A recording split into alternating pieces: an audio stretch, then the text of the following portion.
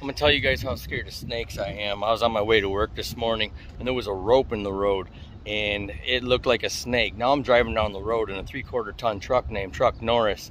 I jumped so hard and swerved, I almost went in a ditch. Now Truck Norris would have done a backflip, drop kick the telephone pole and jumped right back on the road, but still, it wasn't even a real snake. It was a rope. And I was in a 3/4 ton truck. Man, I swear, when I die, they're gonna be like, what killed him? Oh, a snake. Bit him? Nope. Scared him to death. Wasn't even a snake, just a bungee cord.